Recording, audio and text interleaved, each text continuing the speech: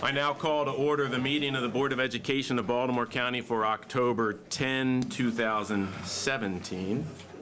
I invite you to rise and recite the Pledge of Allegiance to the flag, to be led by Neverson Sim Clark, a CCBC student, but more importantly, a former Western Tech student.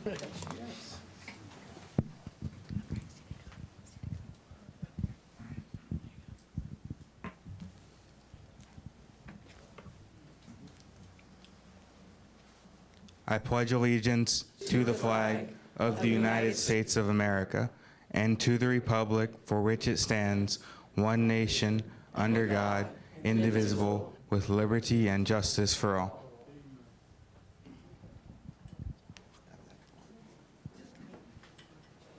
Thank you.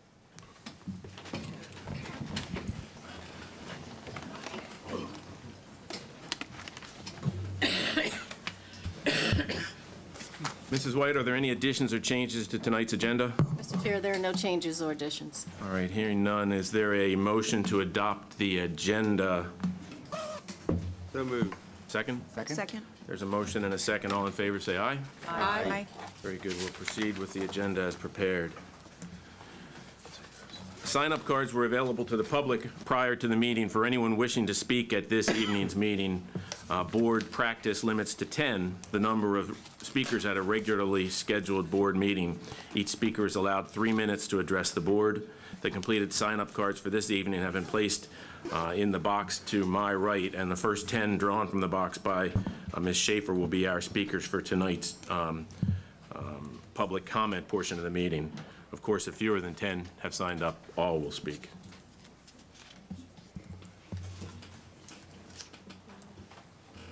Thank you, Ms. Schaefer. Patrick Roddy. Jesus is fixed. Diana Bergman. Robert Hartlove, Jr. Dr. Bosch Farone.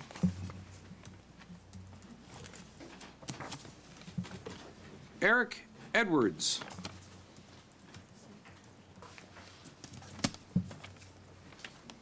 Sharon Suroff.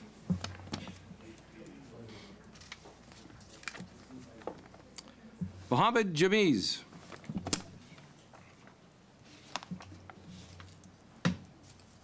That's it? Yeah. Very good. As everyone knows, this evening we'll also have comments from those individuals who have signed up to speak about the proposed school calendar for 2018-2019 and the school climate, school behavior, and discipline. Each speaker has signed up for that, will be heard, and each will be allowed 3 minutes to address the board. The board's also pleased that elected officials are here this evening, and there are 4 elected officials who have indicated a desire to speak to the board this evening. I'm going to call them first before we call the advisory and stakeholder groups. First, and I'll ask all of the elected officials, speakers have 3 minutes. To the extent that you can hold it below 3 minutes, that's great as well. We have a busy docket this evening. First, I ask Senator Bobby Zirkin to come forward.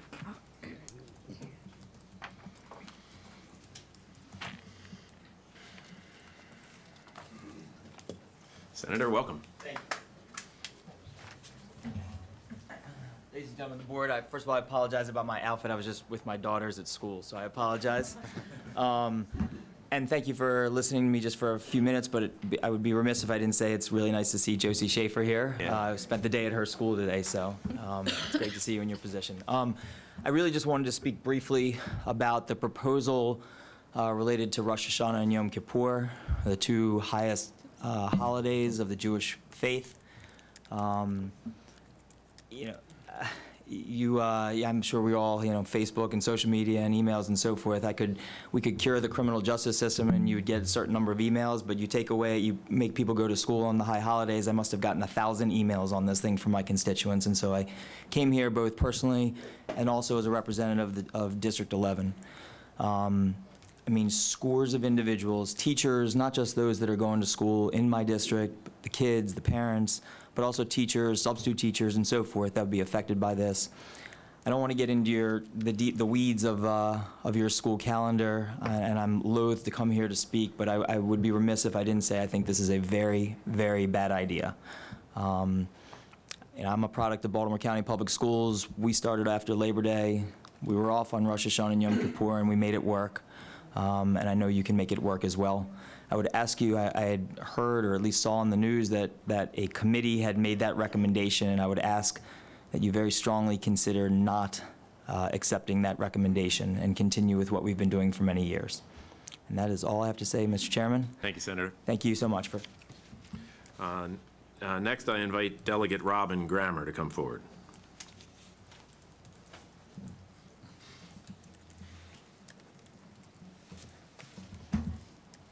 Thank you. I am a politician, but I think I can keep it below 3 minutes. I appreciate the opportunity to talk here tonight. For those of you who don't know me, my name is Robin Grammer. I am one of several state delegates that represent southeastern Baltimore County. That's Dundalk, Essex, Edgemere. I'm here tonight because I'm receiving continuous complaints from parents, students, and other concerned citizens regarding discipline or the lack of discipline in Baltimore County Public Schools. This is in terms of both specific cases that are going unresolved over long periods of time and general climate issues regarding violence, abuse, bullying at our local schools, which are only seeming to get worse. The feeling I'm getting from parents and teachers is that they're completely terrified about talking about these issues for fear of retribution for their job or retribution for their student. And in response to what are some really radical stories that I'm hearing regarding cases of bullying and disciplinary policies at our local schools, when I talk to someone from Baltimore County, the response and the feeling that I get is, well, we don't see any problems and that everything's working okay. This is a major and massive disconnect between parents and teachers and Baltimore County.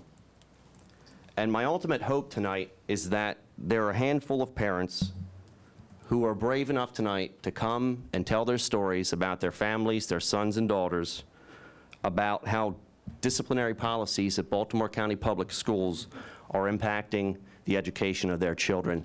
And I'll leave it at that, and I appreciate the opportunity for myself and our parents to come and speak tonight. Thank you very much. Thank you, Delegate. Also here tonight, and I invite to come forward Delegate Bob Long.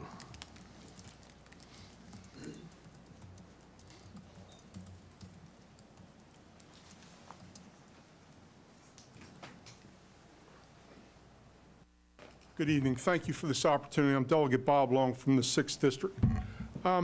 We're talking about discipline. It's a big thing that we need to address. One of the things we look at restorative practices. We need to look into that. Also, I heard on TV today that one jurisdiction in New York actually just passed legislation that if you continue bullying at the last point, that the parents will be fined and or jailed. I think that we need to look into every avenue that we can, because discipline is a problem in a lot of our schools. I think we have to be decisive. We have to have clear and rules. And I think that's one of the problems that we have. That's my personal opinion. But I thought that was amazing that this one school district said, if your process, go through the process, if you're convicted, whatever the process is for bullying, your parents are held accountable. You have to pay a fine and could possibly go to jail. I know we were talking about restorative practices. One of the things I was talking to one of the gentlemen out in the hall, tardiness is a problem. When my kids went to school, if they were tardy, after so many times, they had to go in on Saturdays. And guess what? The parents had to pay for the proctor. I think we need to start looking outside the box and making sure that we have this, have the right discipline and clear, just to make sure that these kids are quite clear. Respect is one of the things we're lacking in our schools, that's for sure. Thank you. Thank you, Delegate. Last but not least here this evening is Councilman Todd Crandall.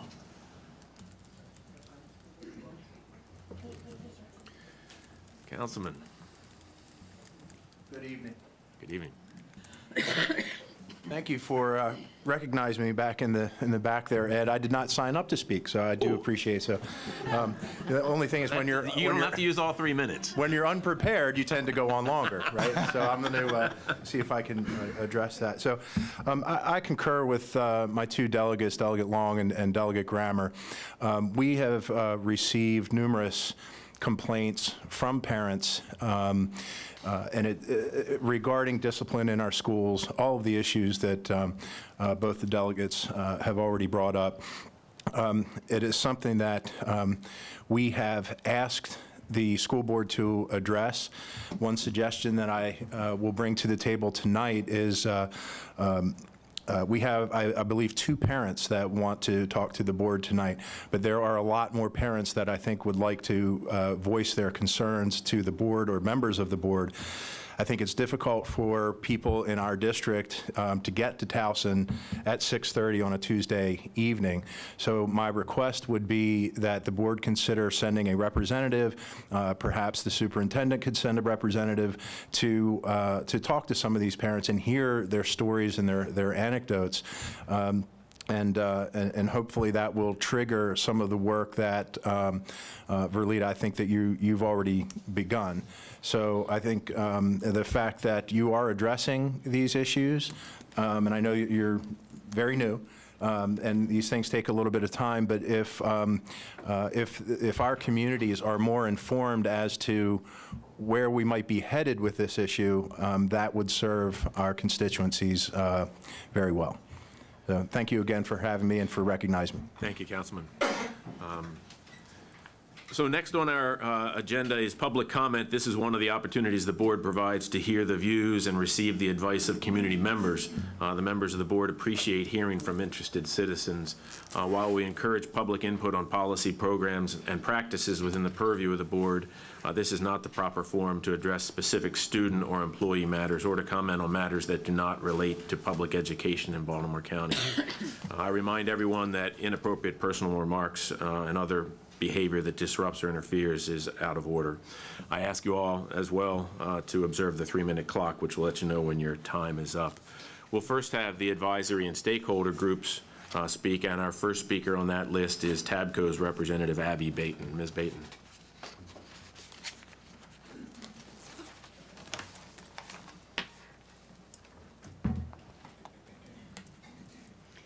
Good evening, Chairman Gillis, Superintendent White, and members of the board. We have several important topics to discuss tonight, and on this time, I'm going to speak at the next 2 also, but this time I'm going to focus my remarks on discipline.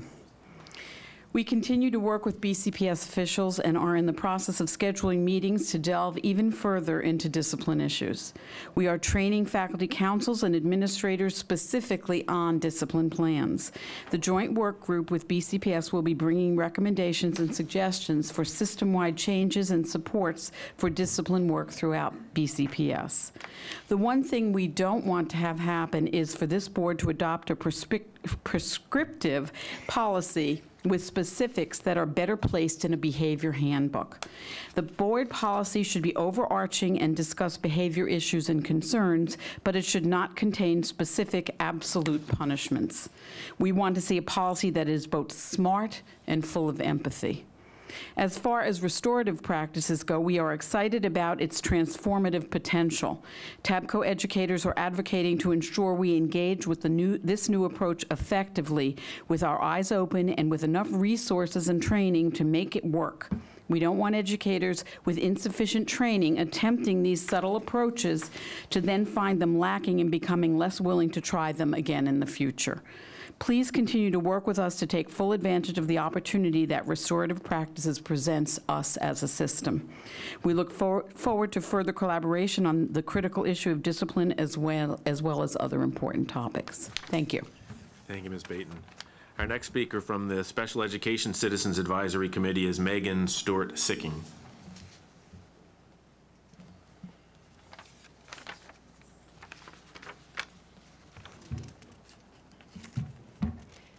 Chairman Gillis, Ms. White, members of the board, good evening to all of you. Over the next several board meetings, members of the CCAC Executive Board will be here to discuss specific items in the next budget for the Office of Special Ed. Tonight, there are several other issues I'd like to discuss. First, October is Dyslexia Awareness Month. As you know, there are special education teachers participating in the Orton Gillingham Professional Learning Series, and we would like to thank them for their commitment. We understand it requires teachers to be released from their buildings during this very comprehensive series, so we also want to thank the administrators who are supporting their teachers and supporting this instruction in their schools. Next, I want to draw attention to the contract modification on tonight's board agenda for assistive technology software. Kurzweil 3000 is an important tool for teachers in the classroom and for compliance with IEPs. It can also be a game changer for students. It has benefits ranging from allowing text to be read to students to increasing their ability to answer high-level comprehension questions. Perhaps most importantly to us, in our view, it increases student confidence and creates opportunities for success that help solidify foundations in literacy. We urge the board to modify this contract as requested. And finally, I want to note that our executive board has met in person with Kenny West, Assistant Director of Transportation, and Terrence Powell, who oversees special needs transportation specifically. We were updated on the multi-year strategic plan with the Office of Special Ed and their work on issues such as collaboration, professional development, route analysis, driver recruitment, and retention. We understand that there are still things that need work, and transportation certainly knows this as well. Transportation has had problems, especially with special ed children and parents, in the past. However, the reporting and discussion earlier this year missed the fact that some significant improvements have been made. Our executive board agrees that one area where we have seen great improvement is in responsiveness from the current staff, and I've heard this from some parents as well. Transportation has reached out to CCAC leadership proactively and allowed plenty of time for our questions. We also understand that they are in the process of implementing new software that will track correspondence and responsiveness. We will continue to follow these transportation issues closely throughout the year, but would like to acknowledge that we appreciate transportation's current work with us and with the Office of Special Ed at this time. Thank you. Thank you very much. Our next speaker from the PTA Council of Baltimore County is Jane Lee.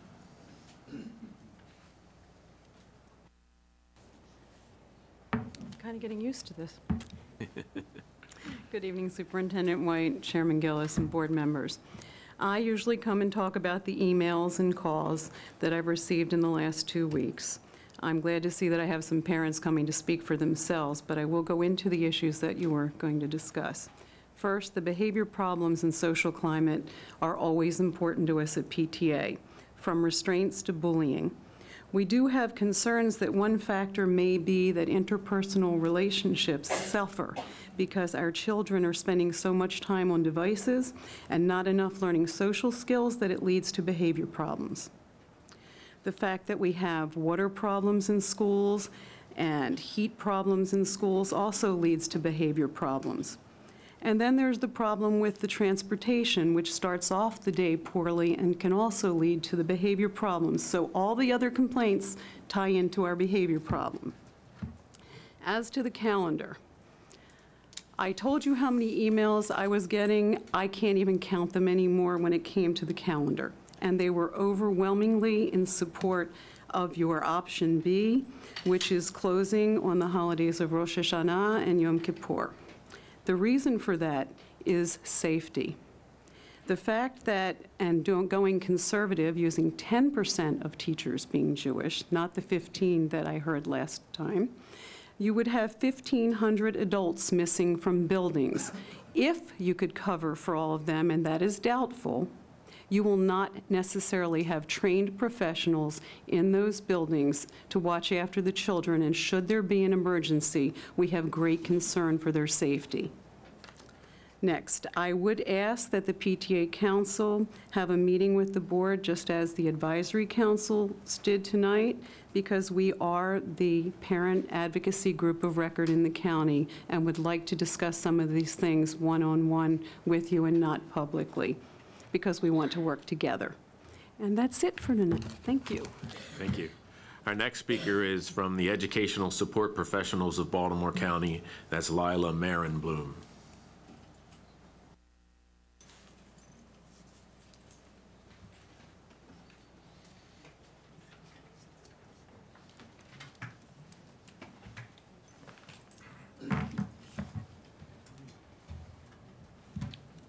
Good evening. Good evening.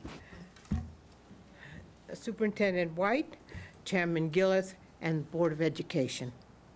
It took a long time for Baltimore County to finally close schools on Rosh Hashanah and Yom Kippur. Baltimore County, just like any other employer and service provider, wants teachers and staff on the job and their students in school. However, there are some days that keeping schools open isn't worth the added expense, since there is no real learning going on due to a predictable higher than usual staff and student absenteeism rate. It is estimated that it will cost this system an additional $1 million more in substitute salaries alone to keep schools open just for these 2 days. Will our students benefit from this expenditure? Will our students be getting quality instruction or midday babysitting with the opportunity to be part of an anonymous misbehaving group? There are not enough substitutes during the year to provide knowledgeable, adequate coverage for classrooms and offices when teachers and staff are out due to illness or pressing personal business. What happens when substitutes can't be located to fill in on a regular workday? Risking quality, many schools and offices redistributed workloads among the staffers present. Teachers are routinely asked to fill in for fellow teachers that are not at work. When a teacher with a free period can't be located, then paraeducators become the fallback substitute. Paraeducators are not just asked to cover classes for absent teachers, but other absent paraeducators or absent additional adult assistants in conjunction with completing their regularly assigned duties.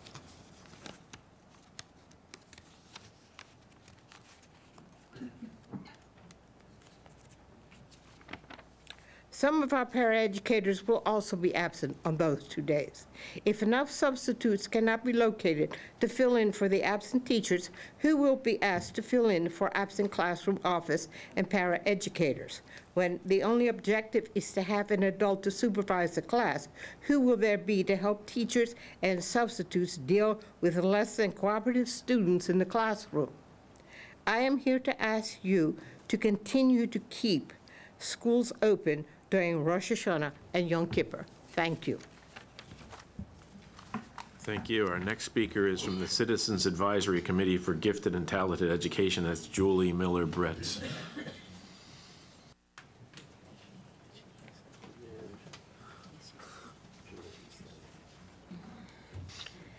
Good evening, Chairman Gillis, board members, Ms. White, and the BCPS community. At the last several Board of Education meetings, I have shared some numbers with you all in order to help illuminate the true need for increased academic office. I have outlined how the advanced academic office staff has been significantly reduced over the last decade, and I have compared BCPS's resources devoted to students receiving advanced academic services to other surrounding school districts, finding that BCPS is rather drastically behind Montgomery, Anne Arundel, Frederick, and Howard County in terms of staffing. This week, I would like to focus on staffing levels for several offices within Baltimore County Public Schools that serve special populations of students. The Office of Career and Technology serves 45,739 students and has a staff of 14 for a ratio of 1 staff person to 3,267 students. The Special Education Office serves 13,121 students and has a staff of 66 for a ratio of 1 staff person to 199 children. The ESOL office serves 5,047 children with a staff of 14 for a ratio of 1 staff person to 360 students. The The Advanced Academic Office is more complicated. Because of the fluid and flexible nature of advanced academic programs in elementary school, there is no number of how many children are accessing these services in grades K through 5. However, there are 26,972 AA students in grades 6 through 12. If we estimate that there are approximately 13,000 K-5 students, which is likely a low estimate, then the total number of students might be around 40,000, served by a staff of 6. This works out to a ratio of 1 staff person to 6,667 children. What BCPS needs is development and implementation of AA programs that emphasize interaction with peers and teachers, which can't happen without more staff. We have heard from many parents who voice very real concerns about the instruction their GT child is receiving. We have heard repeatedly about students in advanced academics who seem to be getting instruction via personalized learning software at a higher degree than others in the class, thereby losing opportunities for face-to-face instruction with the teacher, time for socialization, and time with their peer group. Additionally, if a student is erroneously placed into the wrong level on one of these programs, the teacher is not able to override the software, meaning that the student has to work through levels they have already learned. This algorithmic learning, which can be formulaic and sterilized, strips the teacher of their skills, knowledge, and responsibilities. And there are many teachers who have not received much, if any, formalized training on teaching GT students. We believe that increasing staffing in the AA office would afford many opportunities, including increased opportunities for professional development and training, more capacity for AA staff to write and revise curricula across content areas, as well as help AA staff better work with the advanced academic facilitators that are already in schools. Most of all, though, it would give these students what they need and what they deserve. Thank you. Thank you very much. Our next speaker is from AFSCME, and that's Michael Fahey.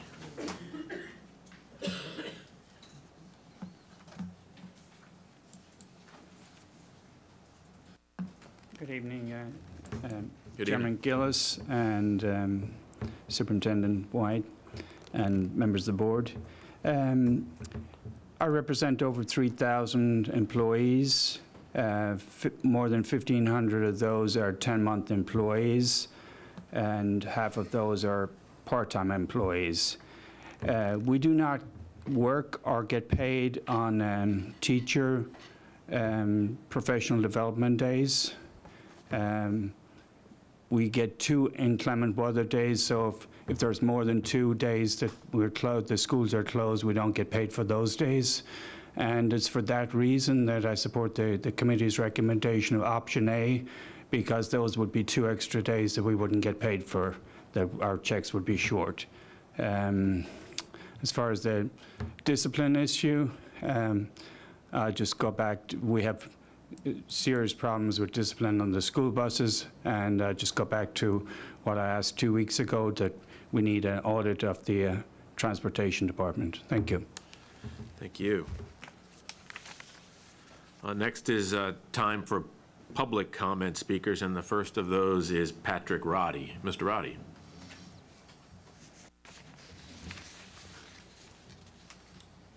Mr. Chairman, members of the board, Superintendent White, thank you very much for allowing me to speak today on behalf of 3 of my clients, St. Vincent de Paul, Maryland No Kid Hungry, and Maryland Hunger Solutions.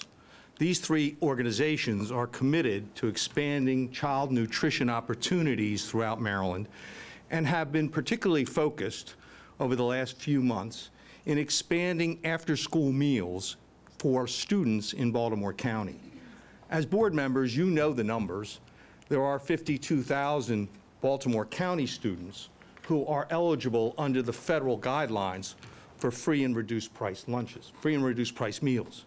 These meals include after-school meals, but unfortunately, Baltimore County lags in this area, and in fact is has one of the lowest participation rates for after-school meals of any jurisdiction in Maryland.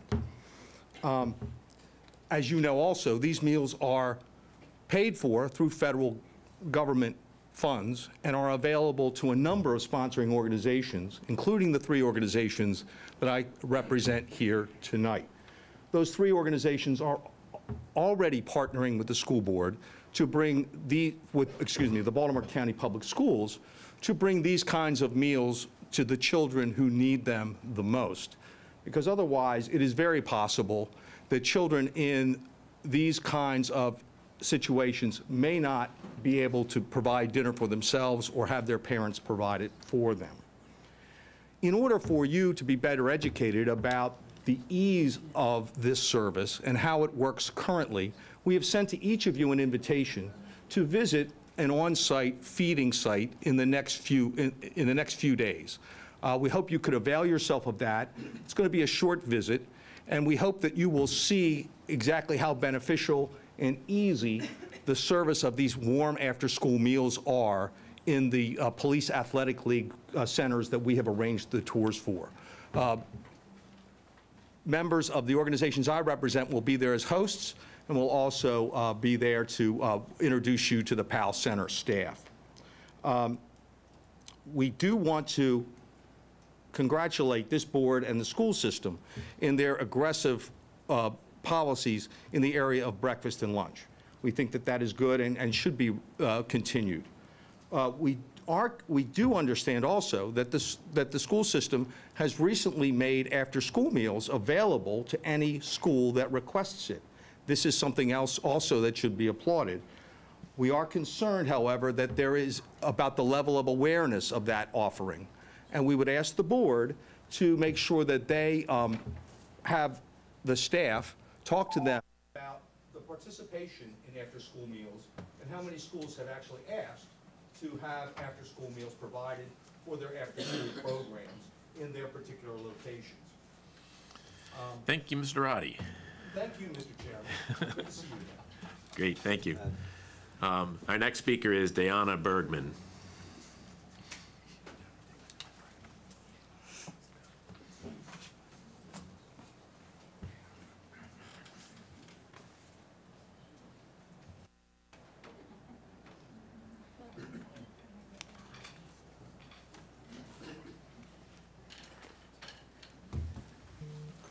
Good evening. Hi, everybody. I brought water today. That's why I ran out to go get it. So all these waters represent the 24 schools in BCPS that parents have concern about the quality of water at their sites. Now, some of these parents were going to send me their water samples to my home, and I didn't want that coming to my home. So I got a little creative, and I said, okay, let me show a visual show and tell like we did in school.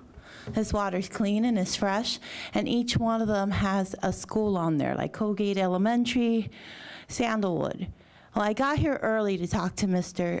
Kevin Smith and Mr. Dickerson, which was awesome because they were able to explain to me the process of how our water gets tested in BCPS.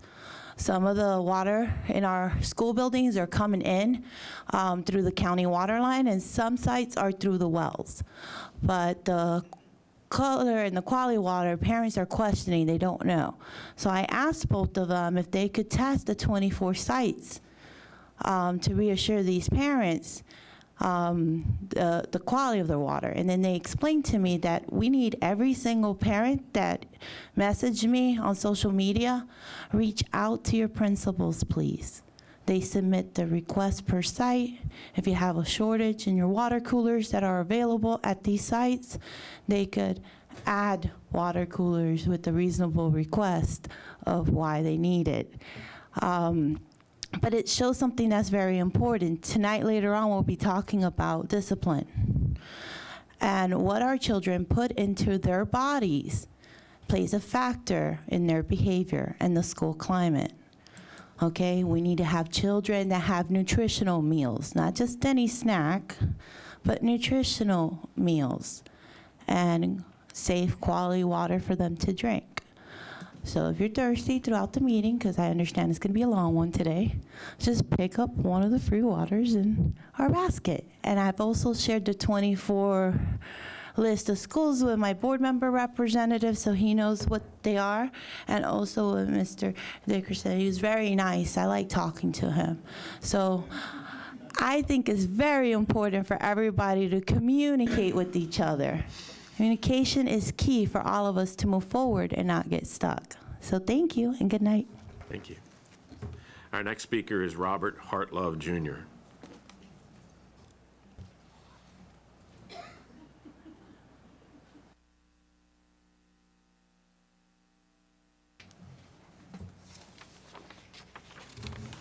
How are you? Thank you for your time. Good evening.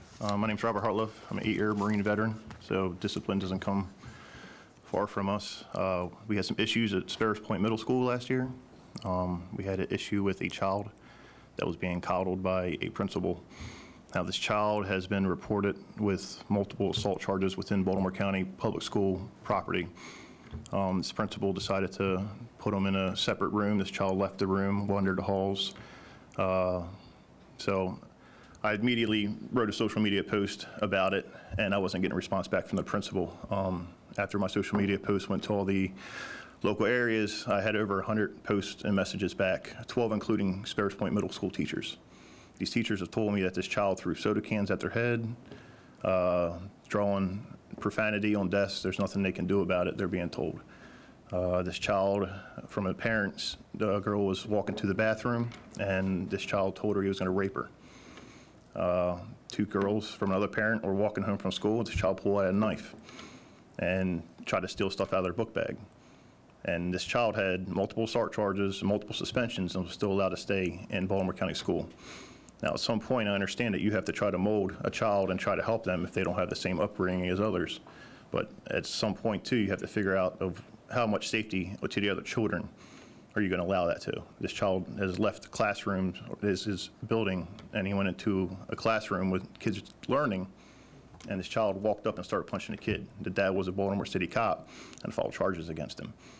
This is happening in your school system. So I want you all to ask yourself, if you had a child, son or daughter, do you think that's okay for your daughter to get told she's going to get raped going to the bathroom? Or do you think it's okay for your son to get randomly punched, not doing anything? This stuff is happening in your school system. Do you think it's okay if your family member is a teacher and they're getting assaulted at school? This is not okay. So if you think this is okay and this is happening in your school system, there is a disconnect, as Mr. Grammer said. So I appreciate your time, and I hope this gets solved. So thank you. Thank you. Our next speaker is Dr. Bosch Ferrone.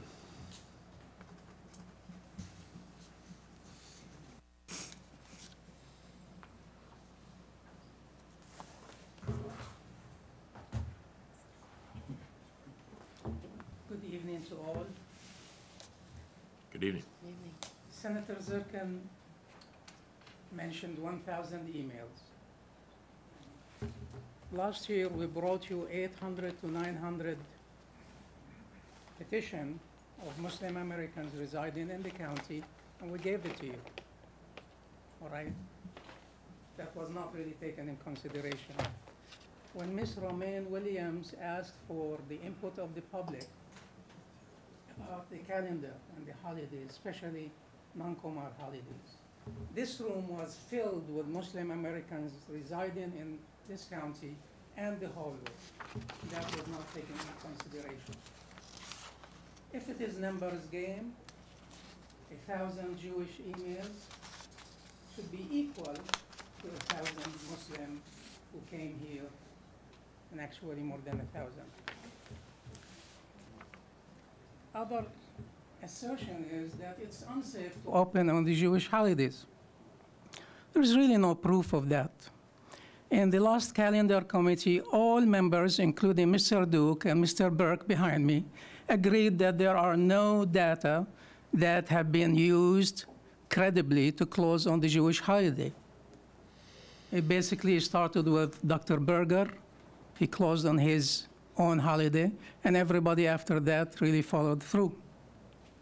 High cost of substitutes.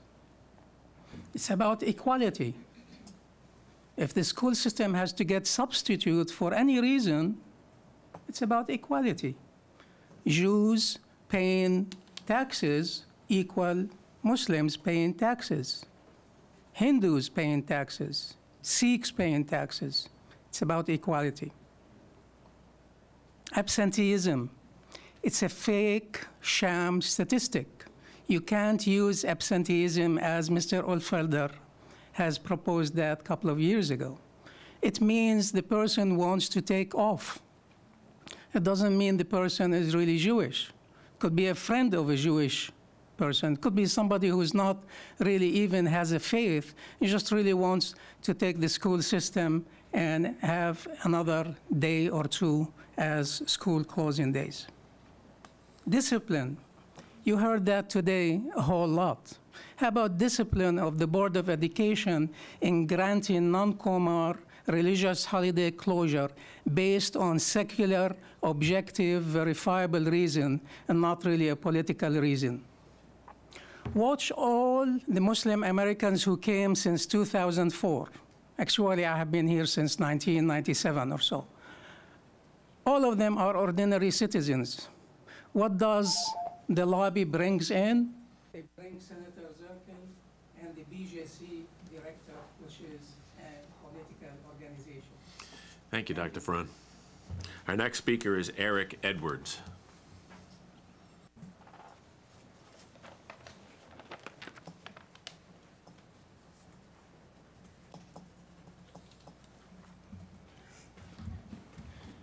Superintendent White, board members, thank you for allowing me the opportunity of speaking. And the Marine, I believe it was Mr. Hartlow, and made mention about the discipline and our children. And I second the aspect of us looking at it as our children, and not just looking at it as an issue. Several of our delegates and parents have really discussed the items regarding various proposals of what to do and how to really address these disciplinary issues. However, the challenges, may not be just that.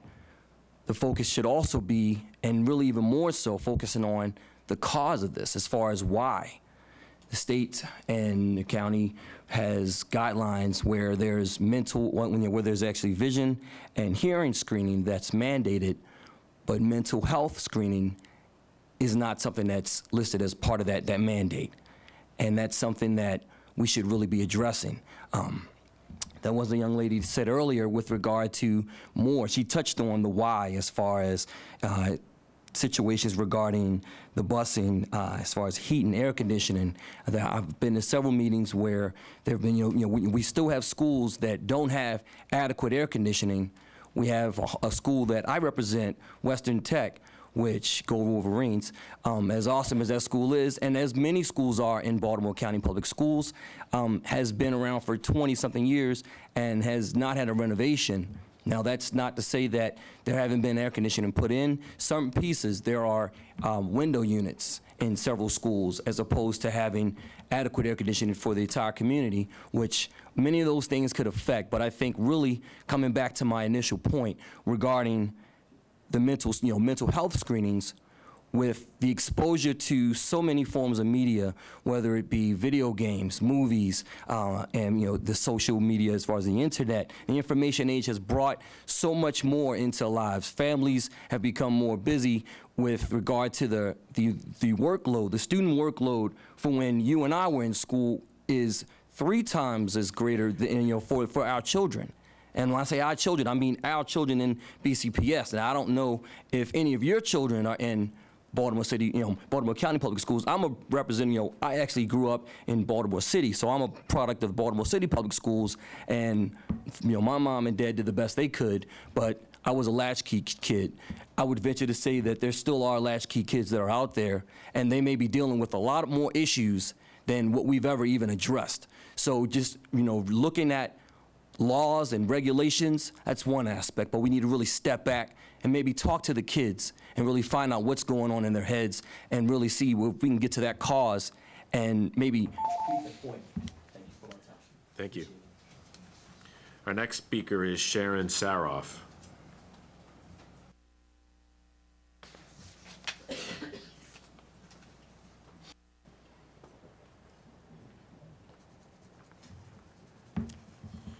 Good evening. I hope you're not getting sick of me yet. Good evening. Maybe if we start doing our jobs, I won't be here. I'm going to talk again about communication, and this time concerning the communication that is delivered by school administrators to parents and their representatives. I have had so many complaints from parents this school year that I haven't had even time to rest on my Jewish holidays. because I'm getting inundated with phone calls. Parents who are telling me that their teachers are not implementing IEPs, and principals who are telling me about non-existent documents that they don't even know what it is. I have one principal telling me, oh, there's an RTI document. How many of you on the board know what an RTI document is? RTI stands for Response to Intervention. When I went to a special ed meeting for that particular student, the IEP chair and the case manager didn't even know that the RTI document existed,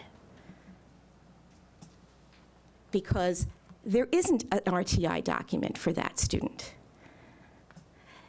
This is the kind of lack of communication or poor communication that goes on between administrators and parents, because of the administrators not understanding the law and not willing to address parent needs and student needs. And if you're not addressing student needs in special ed, you have discipline problems. And I'm going to talk about that later on public comment for that particular issue. But I have students whose parents are very concerned that IEPs aren't being implemented the way they should be, because I equals individual, not one size fits all. We can't continue to dump kids in general education and not address their needs and not allow parents to be involved. We can't continue to intimidate them or their representatives or retaliate against them. And when I speak of retaliation, I personally have felt that because of my own children in this. Thank you. Our next speaker is Muhammad Jamil.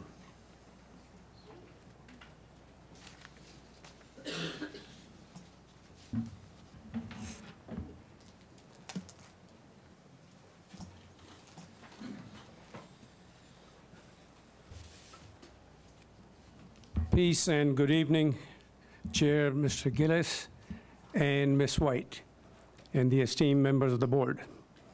I am Muhammad Jamil, as an ex-naval officer, an educator, past PTA president, businessman, member of the FBI Citizens Academy, one of the commissioners in one of the commissions, and represented nearly 30,000 Muslims of the greater Baltimore as president of the Islamic Society of Baltimore. Today, I sit here before you for the 78th time as an ordinary citizen. In other words, I didn't get off the boat yesterday. I'm well aware of the politics and the challenges that are entrenched in our system. As a PTA president during Dr. Dubell's time, that goes to tell you what old I am, I observed firsthand the discriminatory policies and unequal distribution of resources across the schools. Later, we also discovered the Islamophobic curriculum full of misinformation or disinformation in use since decades in the BCPS for the 7th and 10th grades. We were consistently reminded that this was a scholarly written curriculum until the curriculum audit in 2008 rectified the erroneous information. We couldn't get our arms around such phenomena and the institutionalization of Islamophobia until this is what I discovered. This is George Curzon, the British Secretary of State for Foreign Affairs from 1911 to 1921. He sent this advisory to President Woodrow Wilson, and here it is.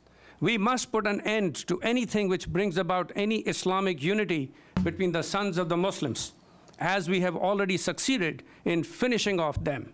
So we must ensure that there will never ever arise again unity for the Muslims, whether it be intellectual or cultural unity. Well,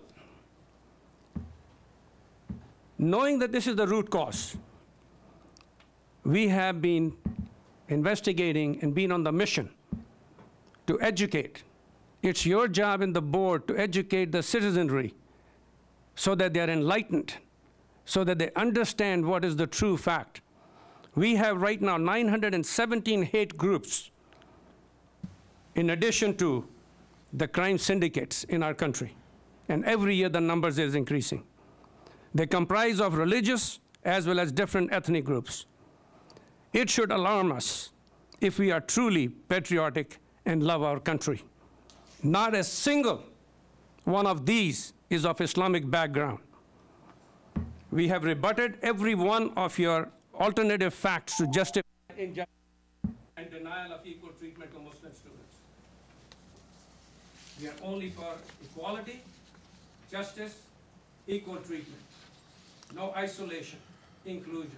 Thank you, and God bless you. Thank you, Mr. Jamil. Next on our agenda is public comment on proposed school 2018-2019 calendar. And the first person who has signed up to speak is Howard Libet.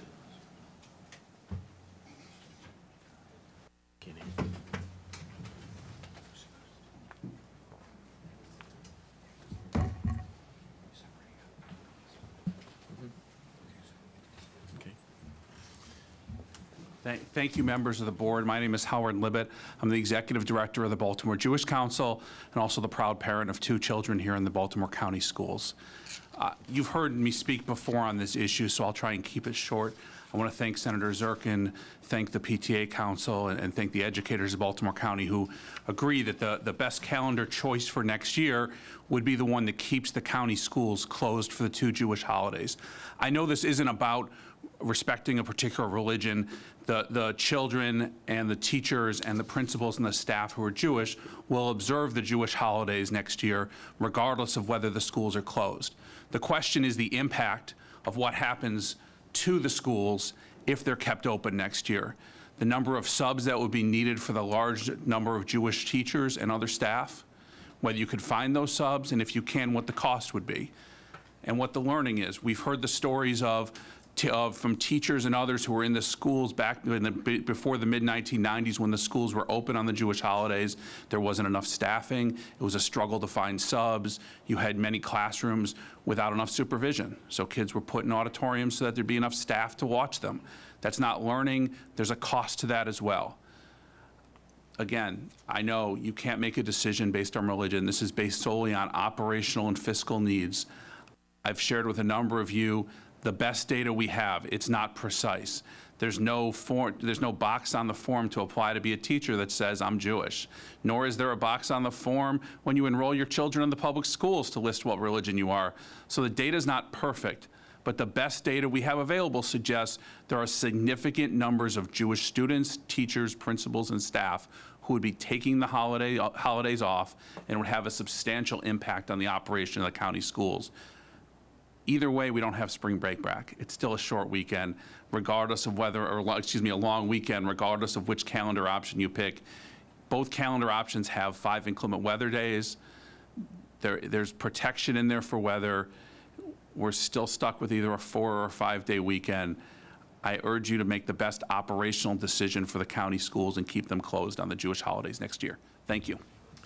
Thank you. Our next speaker is Diana Bergman.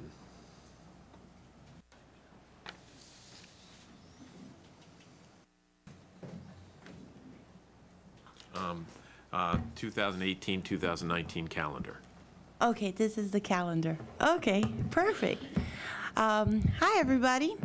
So, as you know, my husband's active duty military, and we've had the opportunity to see how each school district in different states do their calendar.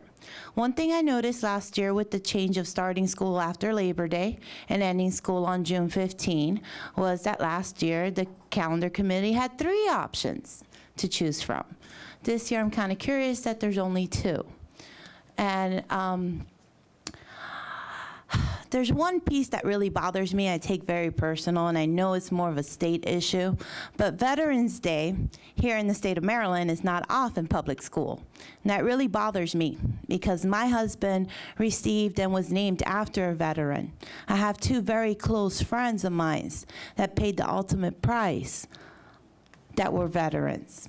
So on Veterans Day, for my military family, we would like to take the opportunity of visiting all the wonderful memorials for our veterans here and share the history of how my husband was named and how two very close friends of mine I lost, paying the patriotic freedoms that we take for granted, like freedom of speech, freedom to practice religion.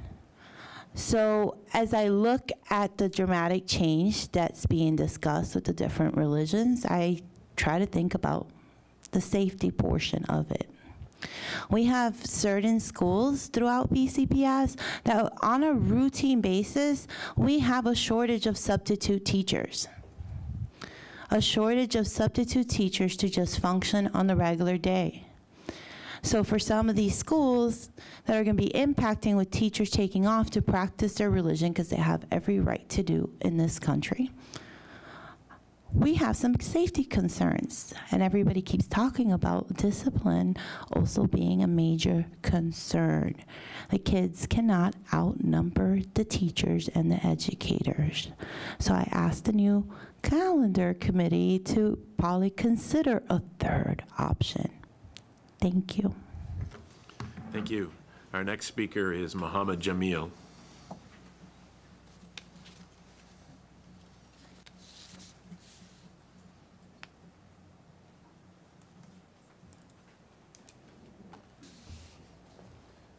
Thank you once again for giving this opportunity.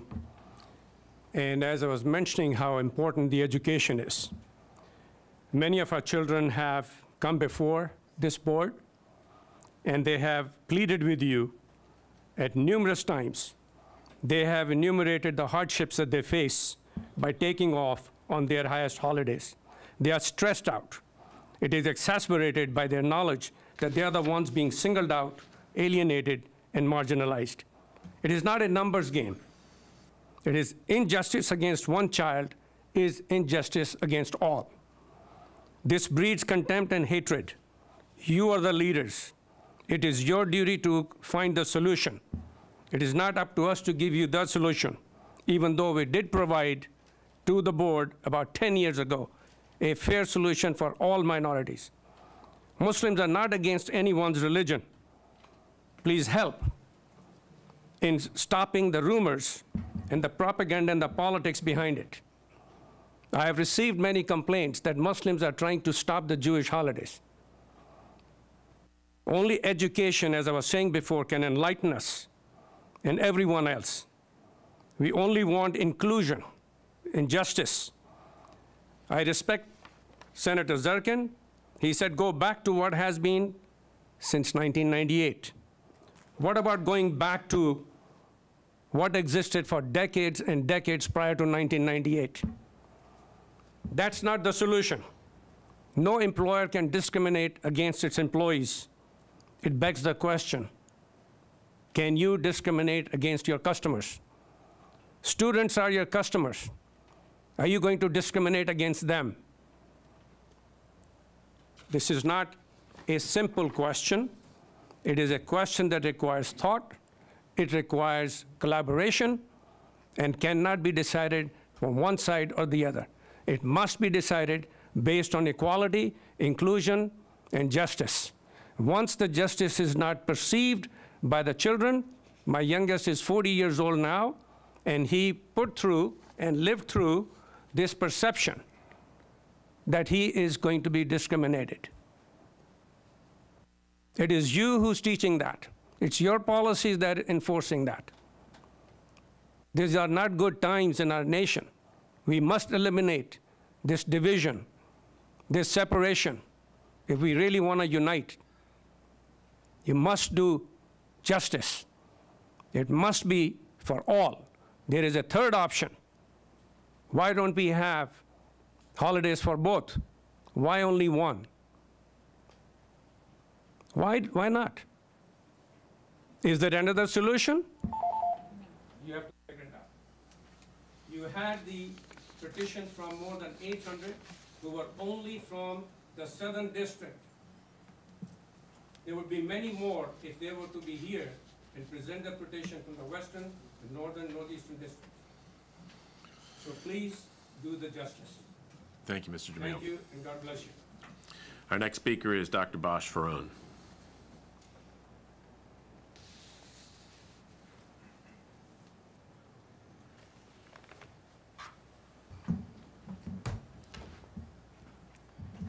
Calendar Committee met in April and in May of this year and voted unanimously to keep the schools open on both Jewish holidays.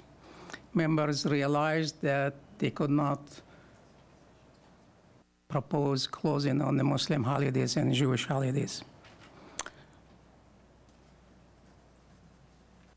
My colleague in the back, Ms. Lee, said 10% of teachers are Jewish. Where the numbers came from? There is no objective, verifiable support for any number like that. And even if it is true, why the school system has so much Jewish teachers and not Hindus, Sikhs, Muslims, unbelievers, you name it, whichever category it is? Not enough substitutes. The only way really the school system would not have enough substitutes if they open on the Jewish holidays is because the school system administration didn't plan for it. You have plenty of time. There's plenty of unemployment in the school system, in the county. And to that, I ask you, all the hospitals I work at have large number of Jewish employees, internists, surgeons, administrators, chiefs of departments. The hospital doesn't get paralyzed on the Jewish holidays. Police department in Baltimore County, Baltimore City does not get paralyzed on the Jewish holidays. Amazon, if it came here, it would not be paralyzed on Jewish holidays. IBM or whichever T. Price that we have in the county would not be paralyzed on the Jewish holidays. Baltimore County government is open on the Jewish holidays. They don't get paralyzed. None of the organizations around us, business or government, behaves like the school system. Why? Imagine the impression about the water. Jewish employees get good water and Muslim employees get less good water. Good meals for Jewish teachers and students and bad meals for Muslim students. It is discriminatory for you as Board of Education to close on the Jewish holidays and not to offer equal treatment for the Muslim community. We are asking for inclusion. We want our children to grow up American citizens loving this country and not really feeling marginalized, not feeling left behind. We want you to implement what you talk about when you talk about diversity and inclusion and engagement. We want you to mean it when you say liberty and justice for all. Otherwise, the word all means nothing. It's not really about all. It's a school system that is controlled by one section that has no rationale except bring in Senator Zirkin and the BJC director to support their cause. Thank you. Thank you, Dr. Farone. Our next speaker is Abby Bayton.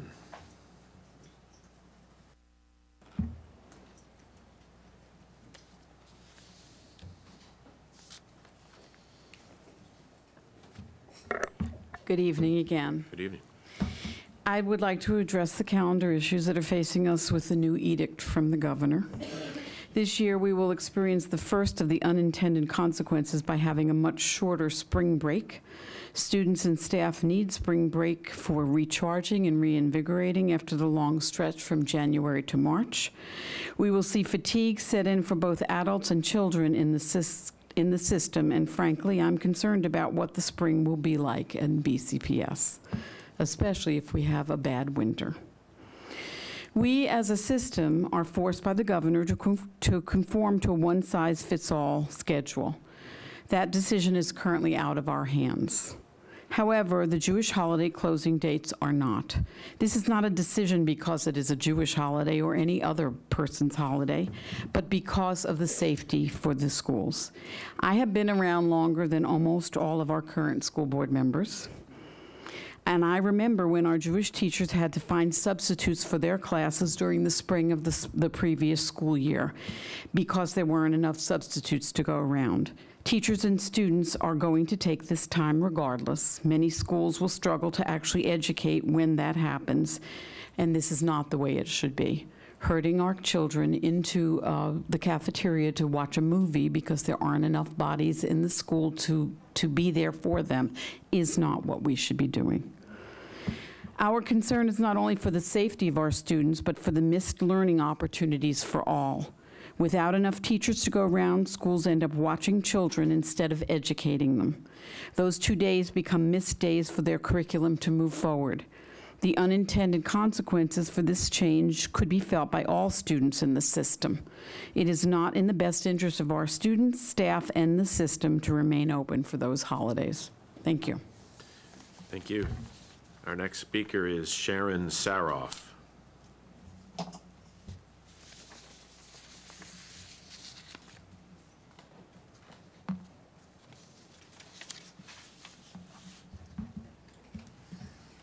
Good evening. Good evening. I am not from Baltimore County. I am from New York. I'm from a part of New York that was predominantly Jewish. So I was afforded the opportunity of having my holidays off no matter what. When I came to Baltimore, I worked for the city for a year. I worked for the county for a year. The city does not give the Jewish holidays off. And I can tell you that I felt the sting of anti-Semitism when I took my holidays off. And that's not the first time I felt anti-Semitism, but I took my holidays off anyway. And if I worked in the system, I would continue. And I can tell you that the importance of that holiday requires that we take it off. This is not about the equality of different religions. I'm a big advocate of the Muslims getting their holidays off too, because I think that's fair and equal. But what I am concerned about also is how we are working the calendar. We started after Labor Day in New York, and we finished around the 15th of June. We had Jewish holidays off. We had 3 days for Jewish holidays off, not 2. We had Columbus Day, we had Veterans Day off, and we had a week in December, a week in February, and a week in the spring around Easter. We didn't have inclement weather days, and we certainly have a lot more up there than you guys do down here. That's why we had a February break. There is a third option. We ought to consider it, but we also ought to keep the Jewish holidays in that calendar. I think we ought to take a look at, before we make a decision of any kind, do it an educated decision. Look and see how many of those teachers are indeed Jewish, how many students are indeed Jewish, and do the same for the Muslims. That's how we get equality in the school system. Next on our agenda this evening is public comment on school climate, behavior, and discipline. And as an introduction to that topic, I ask our chair of our PRC Policy Review Committee, Mr. Verge, to speak. Very briefly, tonight's public hearing is really not an original idea of the Policy Review Committee. It was actually an idea of a BCPS parent who had contacted me about meeting, and over coffee at a Dunkin' Donuts on Taylor Avenue in Parkville, she shared with me her story and the story of her student, her child at a middle school. And she said, you know, it's good that I'm able to sit and talk with you about this, but I believe there are other parents just like me. And their families have their own stories about their students that attend BCPS schools. And these stories are also about the topics of behavior and climate and discipline. And she said there ought to be a day when they can come and address the board in a public hearing. And listening to what she had to say, I said, well, I'll talk to some of our board members. It found its way onto a retreat agenda for the board. And when policies related to discipline and behavior came before the Policy Review Committee, I shared with the chair, Romaine Williams, Angie Thuman's idea, which was that there would be a public hearing where parents could come and other folks could come, because our BCPS families aren't just families that have students in our schools, although there's lots of them, but also our BCS families include our staff. And some of our board members might remember when some of our staff came and brought signs with them to highlight the importance of this particular topic. And then, of course, there are the parents, there are the families that are in both groups. They're both staff members, and they also have kids. So I was able to talk to Romaine, and the board members on the committee of the PRC said that as part of the advisory recommendation to the board regarding these policies, that a public hearing be held. So here we are tonight. I know that I'm eager to hear what our BCPS families, our stakeholders have to say. And Mr. Chairman, thank you for that introduction, and I thank Angie Thuman for her idea. People on this board do listen to what parents have to say. Thanks. Very good. Our first speaker on school climate, behavior, and discipline is Diana Bergman.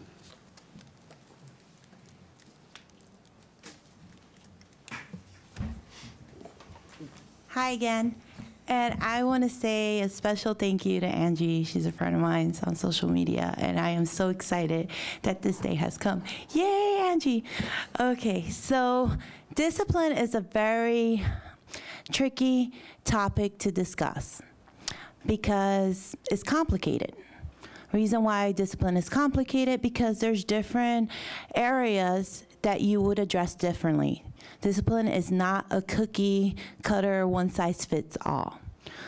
You could have, for example, a student with a language barrier because of the lack of being able to communicate in their native language, have a kind of like a scared reaction and go into a defense mode.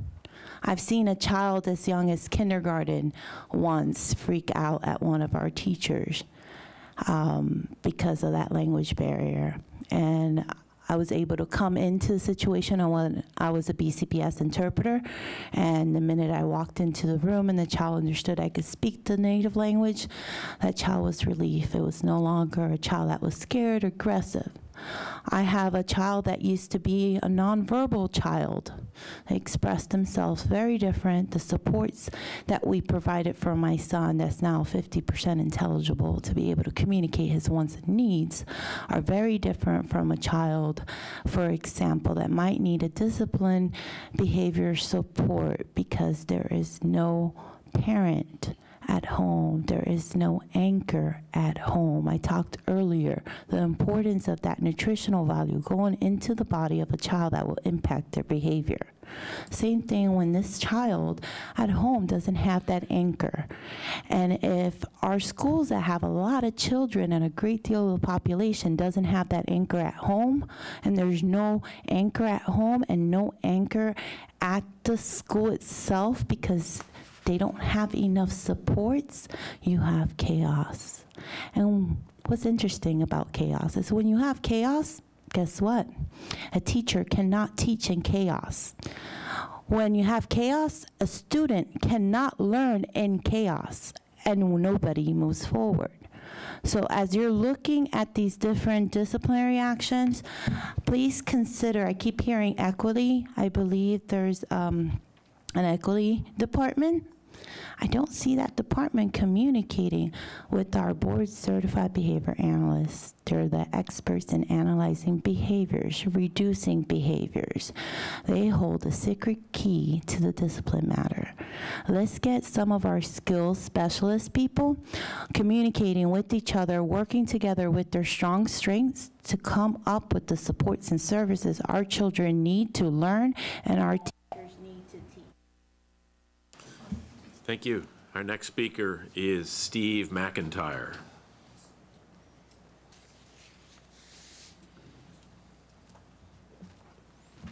Good evening. Thank you very much for hosting this forum. I wanted to comment about a buzzword that has been infusing discussions of disciplinary policies, and that is racial equity. It's a completely agreeable sounding concept. But I think it masks some deeply harmful ideas. I've attached a case study that hopefully was distributed from the Manhattan Institute about the experience of St. Paul, Minnesota, in fully implementing this program. In 4 years, they created an environment of anarchy. Teachers were beaten, sent to the hospital. Test scores declined precipitously. The school board, which was elected, was fired. And then the superintendent after 4 years, but by that point, undoubtedly, many kids' futures were ruined. And thousands of parents fled the school system, which exacerbated the problems of concentrated poverty and segregation that we're all trying to solve. So I have a few requests for the board, which is, first, do not create bureaucratic obstacles to maintaining order in the classroom. I echo Tabco's suggestion that the guidebook not be overly prescriptive. We have to have confidence in our school-based personnel, who are closest to the issues at hand. Don't create obstacles to disciplining chronically disruptive or violent kids. It doesn't help them. They need the message that when they harm their classmates, there are consequences. And it certainly doesn't help, the kids who are being victimized by these behaviors. Secondly, I'd say to the extent that the county has implemented policies based on the Obama administration's 2014 Dear Colleague letter, that you reconsider them and do so with a skeptical eye. That guidance has no legal authority. It's not based on science or reason, but a dishonest, toxic ideology. And to the extent anyone in the Department of Education objects to Baltimore County's policies, you should fight them and do so in the most public way possible. Parents, teachers, and the public will support your reasonable policies. Truth and justice is on your side.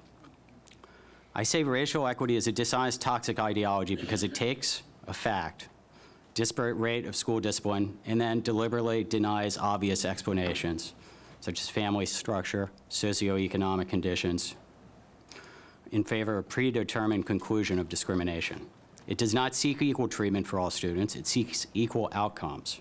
And the only way this can be achieved is by reducing discipline or creating different disciplinary standards based on race, a truly noxious and unjust concept. Thank you. Thank you. Our next speaker is Nicole Parmer.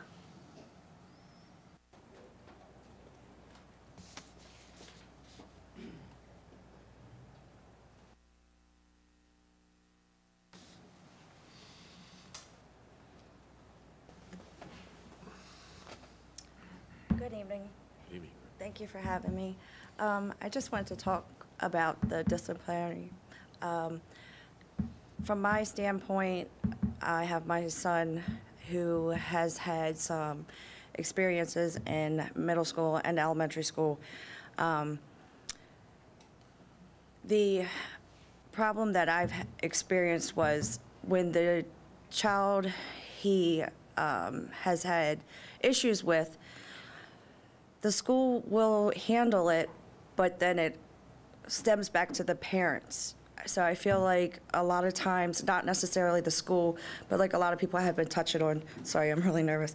A lot of people have been touching on that it's not just the school, but the school, I feel like Baltimore County Public Schools need to also get the parents more involved. Hold them more accountable as well. That the children, they do need to know right from wrong. They do know right from wrong, obviously, and just be taught that better. This bus situations, they are a little out of control. There is no discipline on them.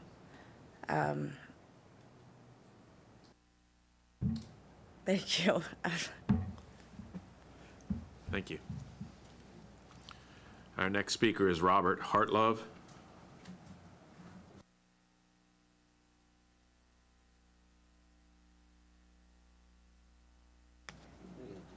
He may have left. Mr. Hartlove? I'm going to wait and see.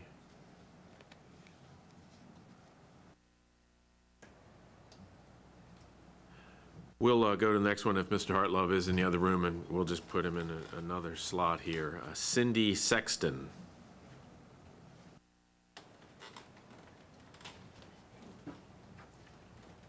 Thank you. Good evening. As a school librarian, TABCO board member, and mom of 2 BCPS graduates, I interact with teachers, paraeducators, additional adult support, staff, parents, community members, and administrators. And I hear time and time again about the issues and problems of discipline in our school. Everyone has a story to tell, a problem, or more accurately, multiple problems they have faced, and a bemoaning of the lack of appropriate consequences and follow-through. The tales that are shared with me transcend grade level, race, socioeconomic factors, school location, and every other factor that often affects education. Our school system employees and our parents and communities are frustrated. We frequently hear that while there are discipline plans in place and a BCPS student behavior handbook with consequences, there's a lack of following the parameters, a lack of follow-through by administrators and/or teachers, and a general lack of consequences for students. I am one of the co-chairs of the TABCO Discipline Action Working Group, affectionately called DOG, working to address some of these issues. We have met with BCPS officials so that we can collaborate and find viable solutions that meet the needs of as many of our population as possible. To that end, the solution needs to be a broad and overarching policy. It must be well thought out, collaboratively developed, and work to teach our students the how and why about behavior expectations and not just give a reward or a punishment. We cannot have a prescriptive policy dealt by this board. It simply does not serve the needs of our students or our teachers and staff. I'm respectfully asking this board to continue to allow TABCO and DOG to work with BCPS to create this policy. We all want what is best for students. Please give us the time so that we can get this policy done right. Thank you. Thank you. Our next speaker is Abby Baton.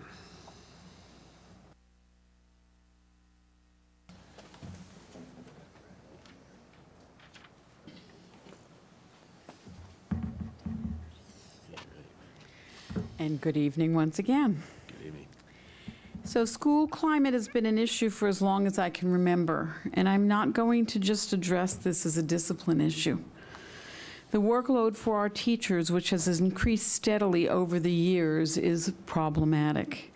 Much of the increase which has come down on our staff is directly traceable to edicts from the state and federal governments. These generally require hardworking educators to prove that we are indeed teaching our students. Therein lies the difficulty. Teachers feel they are not trusted to do what is right without draconian measurement systems put in place. Teachers, the real education experts, always willing to learn from others, always working tirelessly to improve their craft, are the last to be consulted on these new and often pedagogically inappropriate drains on our valuable time and energy. As an early childhood educator, we are not able to spend the time and teach our youngest students how to get along, which in turn adds to the discipline issues we are now facing. The best remedy is for our teachers to have help by the way of extra hands. Ours is one of the few professions who don't have consistent assistance with the work. Our expertise should be spent planning lessons, collaborating with other teachers, conferring with parents and other experts to move our work forward. We need more paraeducators and more well-trained, properly paid additional adult assistants in our system. You can't keep just loading up our plates without giving educators enough help or taking something off our packed schedules. Let's work together to get the resources we need to properly staff our schools so our students can get the attention they need to learn and also to learn how to get along with one another. Thank you. Thank you. Our next speaker is Sharon Saroff.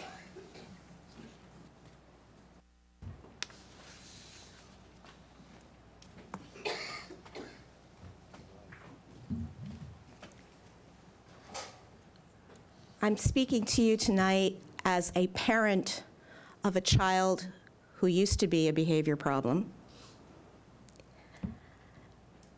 and as an advocate who gets inundated by her clients concerning the lack of appropriate response by administrators concerning discipline problems. Just today, I received a phone call from a client telling me that her son had ripped up a classroom, kicked the teacher. He was not sent to the focus room. He was not given a suspension. He was allowed to come back to school today. The very next day. What does that tell him? The school is afraid to admit that they don't have the supports to address this child's needs. So they're simply not doing anything about it. And this is not one school. This is many schools, because I'm getting this from many parents. Also, when an incident occurs, you're required by law to document that incident, especially if you contact a parent and say to the parent, please come get your child before the end of the day. That's called a suspension. Whether you like it or not, it's a suspension, because that child is asked to leave the building. You better document that, and you better address it. And there is a lack of documentation of these incidents to the point where a court order can't even get them because they don't exist. The way you address discipline is consistency,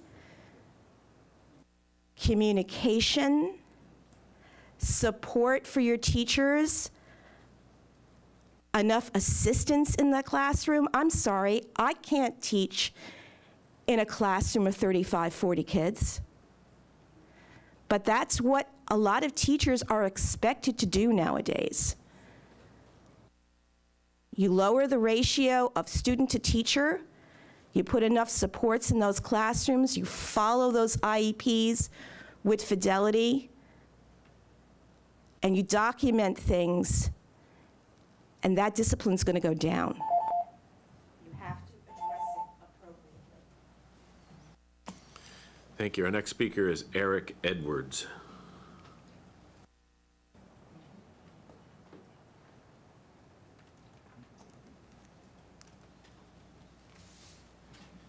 All right. Thank you for giving me the opportunity again. We've already spoken. It sounds like a lot of folks have echoed the notion that resources, an increase in resources is definitely needed. And previously I made mention about with regard to behavior, you know, we're looking at a lot of the consequences versus looking at kind of the causes, some of the issues that may be underlying that may not be as easily seen as something happens, then you take action. So, I mean, you know, with looking at those resources and increasing the opportunities for, well, as far as with, because I had a story as well with regard to my daughter, I'll just say this, situation where my daughter had witnessed a child being bullied in the lunchroom and had seen it happen. The kid, the young man didn't say anything, you know, out of embarrassment, my daughter assumed. So she stood up for him on his behalf, went to tell a teacher, told that teacher, and what happened? Nothing. The teacher said nothing, documented nothing. Instead, my daughter was frustrated, came home, talked to me. I said, we need to talk to somebody else. I need you to go and speak to either a vice principal or your counselor and maybe get some guidance, you know, let them know what's going on. So in the course of her sharing that information, she shared it. The educator said, well, you know, it could be, you know, I see your point and I see what the teacher might have thought. She probably thought blah, blah, blah, blah. Needless to say, what ended up happening as a result, my daughter was just placed on an anti-bullying conference. She was, you know, actually invited to go to speak on this, which is one thing, but then what about the kid that was bullied? What about the child that did the bullying? What happens? So what I'm really proposing with the resources that we're talking about increasing, if anything, we're looking at perhaps maybe just developing an interprofessional team that would consist not only of the teachers, para-educators, and administrators within the school, but I'm really curious to know what the student, you know, what the school nurses are doing as far as maybe, and counselors. What type of education are they receiving about maybe how kids are responding in this information age, how they're responding with a stress level that is way more than you and I had even experienced. I mean, all of us have experienced stress. Many of us have kids, so we see the stress that they're dealing with way different than what we had dealt with. The pressures of excelling and trying to do better, you know, academically and in other aspects. They're doing so many other extracurricular activities. There's so much going on, but the focus is still perhaps being lost on what's going on in these kids' minds, what's going on in our children's minds, and really, when I'm going back to those, you know, the nurses and counselors, as we look to increase the resources, maybe let's focus on educating our administrators and the teachers on identifying exactly what these really situations are and how to address them properly. Thank you. Thank you. Mr. Edwards, you were the last of the speakers on the school climate, behavior, and discipline matter. The board thanks all of you for participating in both the calendar public hearing and the school climate, behavior, and discipline public hearing. Next on our agenda is item F, new business personnel matters, and for that we invite Dr. Mayo to come forward. Good evening, Chairman Gillis, Superintendent White, members of the board. I would like board consent for the following personnel matters: retirements, resignations, leaves of absence, and certificated appointments. I have a motion to approve personnel matters as presented in exhibits F1 through F4. So moved. Is there a second? Second. Any discussion? All in favor, please say aye. Aye. Aye. The motion carries. Thank you. Thank you, Dr. Mayo. Next on our agenda, item G, is action taken in closed session, and I invite Mr. Nussbaum to come forward. Thank you. Good evening. Earlier this evening, the board considered an appeal regarding a confidential student matter in your quasi-judicial capacity. This matter was considered on the record as there was no request made for oral argument. At this time, it would be appropriate to confirm the action that was taken in that case in closed session in that matter, which was hearing examiner number 18-11.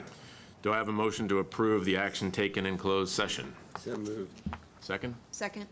Any discussion? All in favor, please say aye. Aye. Opposed? The motion carries. Thank you, and the order's on the table. Thank you, Mr. Nussbaum. Next on our agenda, I think we're going to contracts, but Mr. Stewart just stepped out, so.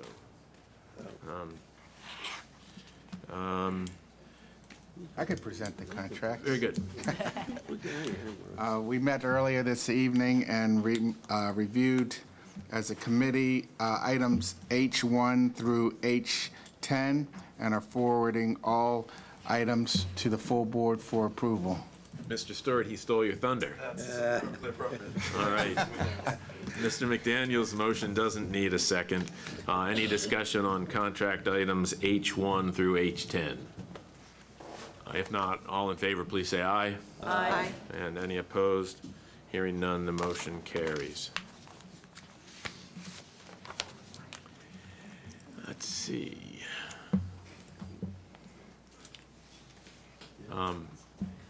The next item on our agenda is item I, an information item only, and that is that the 2017 pupil yield study is in your materials for your review. I don't think we have any presentation on that, right? Okay. And that brings us to announcements. School is closed for students on Friday, October 20th for a statewide professional development day. And our next board meeting is Tuesday, October 24 at 6:30 p.m. Is there anything for the good of the order before we adjourn? Policy Committee on Monday night. Policy Committee on Monday night. Monday afternoon. Monday afternoon. When's that sun going down? Yeah. 4 o'clock is not Any other matters? 4:30. We're adjourned. It's still